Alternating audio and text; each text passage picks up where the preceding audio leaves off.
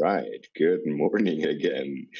Today, we have a very special guest with us. It's Ben Hall, the founder of Katacoda.com. And why am I sharing that with you? Well, very simple. Let me quickly show you.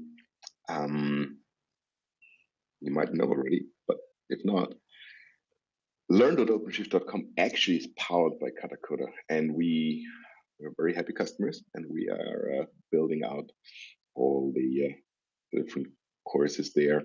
And, so I thought, makes sense to talk with the man and yeah, see what he has got to say and where the whole thing is heading. So welcome, Ben.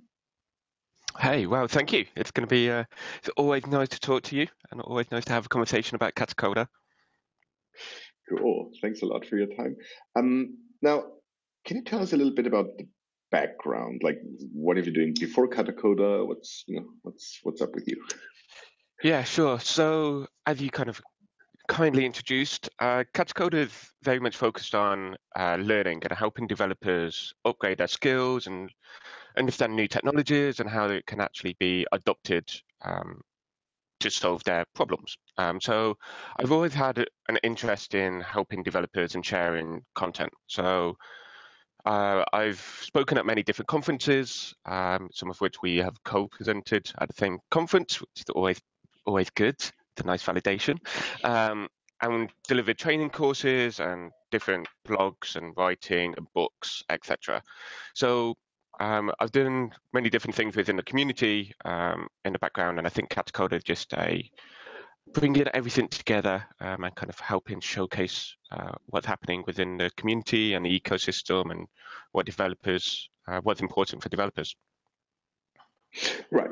So imagine, I know it's hard to imagine that anyone out there would not know what Katacoda is, but imagine someone out there doesn't know, like in an elevator pitch. What's Katacoda about? What can you do with it? So, yeah, so we're an interactive learning platform for software developers.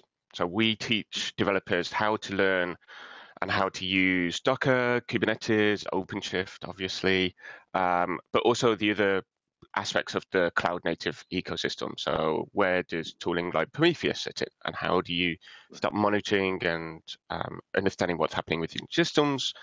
And we take people from not having any awareness, so foundation understanding of what containers are, and get them to the point where they can securely deploy Docker containers running Kubernetes or on top of Kubernetes in a beautiful architected system, and kind of walk people through all of the different concerns and all of the different aspects via the platform.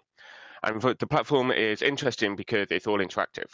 There's lots of great ways of learning these technologies, but I believe the best way is to actually try it and to experiment and enter in the commands, see the errors, figure it out, and work out actually what's happening under the covers, and not just watching someone as a passive listener. And so when you go to Katacoda, not only do you have 100, 150 free tutorials, you also have the interactive platform and a Kubernetes cluster which has been pre-configured that you can experiment with within the browser. You don't have to worry about downloading or installing anything. You can just go on and get started instantly, learn, experiment, break everything, hit refresh, and you get given a brand new, clean, fresh environment. And I've seen you've recently added even machine learning. So Kubeflow is there as well. And people can toy around with Kubeflow, which is essentially, TensorFlow plus the Jupyter notebook, so they can do machine learning there. I understand. Yeah. I'm not sure if everyone knows that, but this is really this is the real thing, right? You're really deploying a Kubernetes cluster there or OpenShift cluster or whatever, and really interacting with the real thing, right? It's not just going on in your browser, right? Exactly. Yeah, it's not simulated. It's not faked in any way. You can see everything what's happening, and it's a complete environment. And so within the case of Kubernetes, you have your primary kind of master control plane, and then you have nodes, and you can reboot them and see kind of like workloads go down and see how Kubernetes responds, and then bring them back up again, and kind of like experiment in a safe place. And because we don't have any restrictions, like it's free for all. So if you want to start crashing boxes and kind of simulating failures or networking going down, then that's awesome. And it's a great place to do that instead of doing it on your production production systems.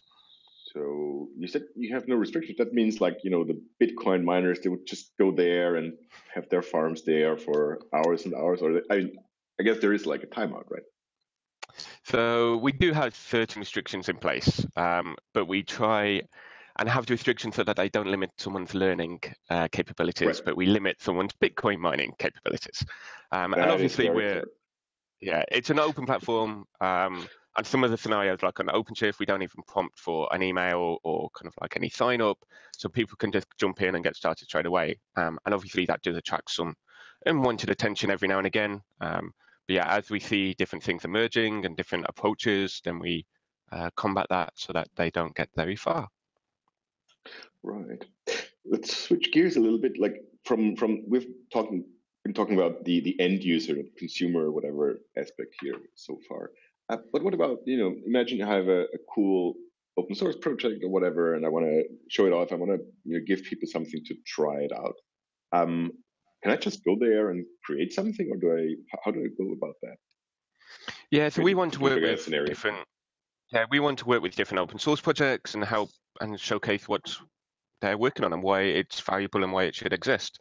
And so that it's somewhat difficult to do just by going to someone's GitHub repo and trying to understand and trying to see all of the moving parts and like, is this even relevant for solving my problem?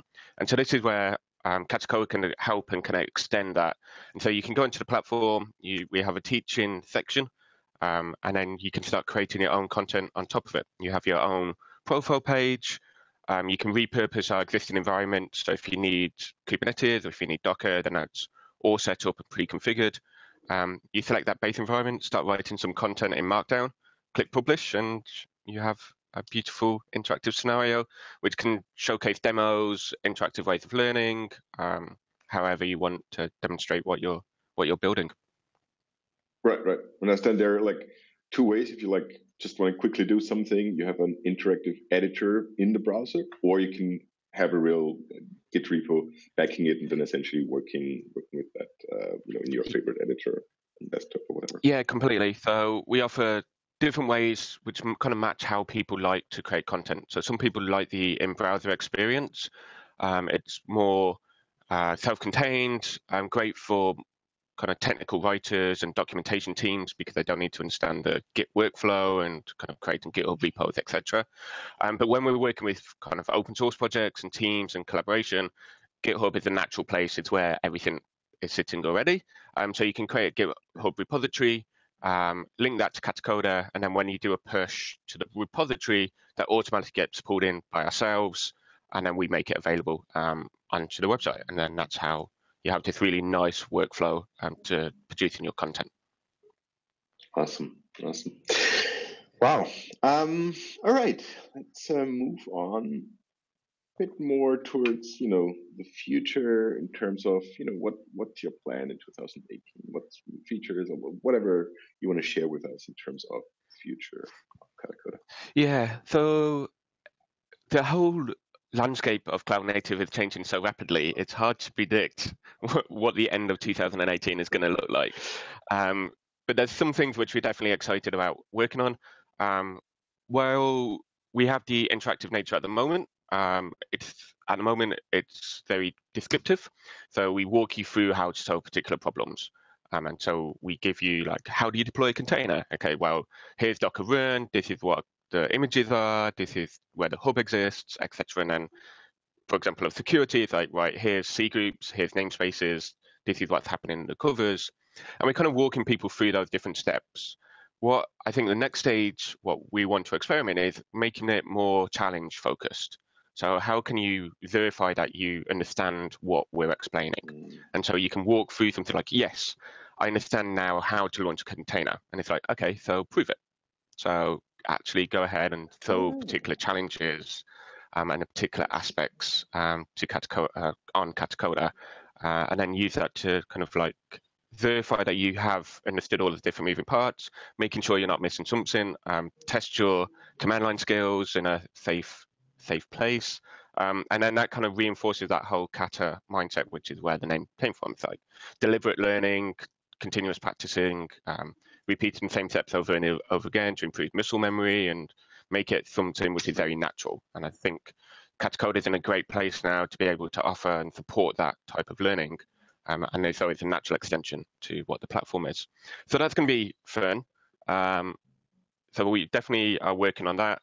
And then the side is more content, working with different open source projects and different communities to showcase what they're working on. And kind of areas, as you mentioned, Kubeflow is an exciting project. It's kind of it's an extension to Kubernetes, and so it falls within the kind of our existing content banner. But once we start talking about Kubeflow, then teaching TensorFlow makes perfect sense. And when you're teaching TensorFlow, then teaching the rest of the machine learning ecosystem, and it's kind of a natural evolution and a natural growth plan which we're slowly rolling out. We already have some great TensorFlow content on the website, which kind of goes into the different aspects of TensorFlow, but also into deep learning and how TensorFlow works under the covers, and it gets a little bit too complex even for me. I am not a data scientist by any stretch of the imagination, but it's proven really popular and people are really excited. It's a great way to see how you can actually start training models, and because it's all hosted by ourselves, you don't have to worry about having an expensive laptop or having a huge machine available to your disposal. You can all train it via ourselves, and then you can just focus on what the results are instead of worrying about burning through your SSD disk on your laptop. Right. We essentially outsource all these worries to you and your team, and we can just, we use it at the roadshows and the booth or whatever, and it's just awesome because all you need is a laptop and a browser, right? And, people can exactly. Yeah, exactly, and that's where we have a great place where we can allow people to focus on what's important, which is producing great content, producing great products, delivering a great workshop, not okay, now I need to spin up 150 machines for the attendees, and how do I give them the IP addresses and the passwords, and okay, what does that, I now need to remember to turn them off. Last thing I want to do at the end of the workshop is remember to turn off machines. If I forget, I've got more cost. Like, there's lots of moving parts which generally are solved with some random bash scripts, which are then need to be maintained and kind of like tested, etc. So it's a distraction. And by using Katacoda, we're finding that people can actually focus again more on the content, spend more time on what's important for the attendees and less time on the surrounding infrastructure, and we can take care of that for them. So I personally can't wait to see these quizzes or tests, self-paced tests, whatever you're going to call this feature in place. I love that idea to essentially really have a kind of like toll gate saying like, hey, not just rushing through it, saying, yeah, whatever, but really saying, hey, did I actually understand what's going on there? Like, prove it, right? Enter the right command or click in the right place or whatever. And that makes a lot of sense to me. Yeah, and I think it would be great when just as a extra place to start learning. So you've read a great blog post on OpenShift blog, and it's like, okay, have I actually read that properly, or have I understood all of the moving parts? I haven't missed a section. It's so easy to miss critical aspects when you're reading online. It's a difficult experience, and so we want to make sure that people are fully understanding the content, focusing less on the text and more on directing developers on what's the important commands, and being very developer kind of focused on our ways of learning. And I might be biased because I'm using Katacoda now quite extensively in the context of learn.openshift.com. But the other day, I just wanted to show off my new little tool, CubeDash, and I was like, okay, I'm just going to put together a Katacoda scenario for it. And it literally only took me, I think, 15 minutes or whatever. I initially started out with the online editor and just, of course, I knew what I wanted to do there, but like literally from starting to having it online and everyone just go there and try it out, that's awesome, right? That's really, so I think I'm trying to encourage others to really have a look at it and see if they can, use it for their own projects as well. It's, I think, the perfect environment. Yeah, we have some really interesting projects. My favorite at the moment is Chaos Toolkit, apart from yours, obviously. Chaos Toolkit is a really interesting, it's going into that whole chaos development theory, which everyone's getting excited about, and running chaos monkeys on infrastructure and kind of does your application actually work as you expect it to when things start falling apart. And awesome. I think that's a really great case where they just started writing content They didn't need anything from ourselves. They didn't engage. Initially, they just went onto the website, and as you said, it's like writing a blog post pretty much. Takes about the same time, but the benefit is it's interactive and people can experiment. And now they've got a great set of content which kind of demonstrates different aspects of their open source projects and their toolkit, and you can start winning some chaos theory principles and seeing actually how it works in a place online. So it's nice to see projects starting to kind of embrace it with us without our involvement, because that's so that actually there's something there, which is always good to see, and nice validation. Right. And then once we have that, we can start promoting different community projects more through Katacoda itself. So you have your own profile page, which you can kind of promote and share, but we want to do more to support that. And obviously, half the battle is discovery. So I think we can do more to help people discover different projects and actually discover what problems can be solved. Very similar to what the cloud native landscape's doing, like just highlighting all of the different moving parts in a nice categorized way. I think we can do something similar with open source and the content which we have on Katacoda too. Awesome. And in a sense, you already kind of like preempted what I wanted to ask you next, but maybe there's something else. Like what else is there? It doesn't have to be necessary within Katacoda, but you can. What excites you? What's what are you into? Maybe it is chaos engineering. Maybe it is machine learning. What is it? What drives Ben? So I think one of the things which I enjoy about Katacoda is it can evolve as the world around it is evolving. So initially we're very much focused on Docker and kind of like what containers are, and then we saw more growth and energy around Kubernetes, and kind of we could then support and add more content to focus on that. We've got some Nomad content coming from the HashiCorp team, which is very exciting. Nomad itself is a very interesting proposition. I think many people overlook and kind of like Kubernetes have got such a mind share and just such a community passion behind it now. Nomad is probably the purest scheduler of them all. It just schedules workloads. But for many companies, that's exactly what they need. They just want a scheduler. They just want to like run this JVM tar somewhere and like just make it happen and then return me the results. They don't want to go through the stress of setting up clusters and networking and everything like that. So I think it's interesting to see where all of this technology is evolving and just kind of being able to play and learn and see what the different viewpoints are is great. And then obviously that then drives helping companies understand more and helping them have a better adoption strategy and kind of solving more interesting problems. So that's always interesting, and I still really enjoy doing that. It's always fun to deliver a workshop in a classroom and see how different companies are facing different problems and how we can help utilize cloud native to make their lives easier and make their lives better. So that's fun. So we've got more of that coming in the future, partnering with different companies to kind of do co-workshops together. So working with their community, taking advantage of Katacoda and the resources we have available to kind of like share and collaborate and kind of get the best of both worlds. So that's exciting. More conferences, as always. So yeah, so we've got that coming. And then I think just generally exploring different ways of learning. Like, as I said, we've got challenges coming, but everyone is very different in their approaches. Some people like video content, some people like blog posts, some people like interactivity, some people like a compilation of all of them. Or maybe there's a new approach which we haven't even started to explore yet. And so being able to investigate and explore what is the best way to help people understand this very complex, fast-moving space is going to be an exciting challenge and something which I'm looking forward to exploring and spending more time on. Now we've got the foundations in place, we can start pushing that and seeing it. So we're playing with some secret things, which are not so secret, but if you hint hard enough. But yeah, there's some things which we're exploring to try and enhance what else can we bring to an interactive platform and how else can that look and feel. So yeah, there's lots in the future. That sounds exciting.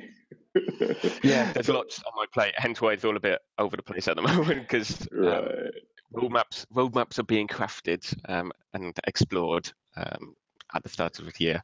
So yeah, that's good. That's great. And then, as you said, more kind of helping people in the classroom, helping companies themselves adopt new technologies, and helping them understand it from kind of like an internal viewpoint. So you've got like distributed teams, you've got different teams working on different things. How can they collaborate more effectively together and make sure that they're transferring knowledge effectively and making sure that knowledge isn't being dropped when people move around or shift teams or contractors come in and out, making sure that everything's being captured in a successful way. So Right. lots of different moving parts. Awesome. And I am very tempted, so I have to ask, is there already a Bitcoin/blockchain scenario up there? Not yet. We do have some from the community. Mhm. So yeah, so there is some community-driven content. So yeah, again, it's that whole trying to discover it. So we're adding a search engine so that you'll be able to come in and type blockchain, and then you'll discover all of our blockchain content created by the community. So that's a much better way of discovering it. But yeah, there's definitely some blockchain content on there because it's an exciting. It's like people are excited. Like, what is this new technology? Is it even relevant to me? And people want to explore. So yeah, the community's kind of stepped in and kind of started producing some of that to showcase creating like Ethereum contracts and using their API and stuff like that. So it's cool to see. Yeah, it's yeah, not on my radar yet. Too many other things to be learning myself, but I know that there's Katacoda content there when I need to. Very good. So wrapping up, you've been doing Katacoda now for how many years? It's like I think it's about 2 years. I think on kind of like yeah, the early days were prototypes and experiments wow. to see kind of like what's happening. So 18 months to 2 years. Right. You're based out of London, so if people are in London, they should hit you up and get a coffee for you and tell you how awesome Katacoda is. Definitely. Yeah, we're based in central London, and then we just kind of go to different conferences. So yeah, if you ever see me around or want to have a chat, then definitely send me a tweet or send me an email, and that would be great. Also, we go spend a lot of time at the different London meetups. So Kubernetes London, Cloud Native London, Docker London, which we help organise, Istio London. We've got a great community here, so you'll see me dotted around at various of those, probably on my laptop at the back, answering emails. Awesome. Hey Ben, thanks so much for that. I assume there will be questions once we put up that video. And yeah, thanks a lot, and keep up the great work there. We all love Katacoda here at Red Hat, and yeah, hope that that this successful journey, continues for you. And yeah, keep it up. Awesome. Yeah. No, thank you very much. It's been fun. Cheers.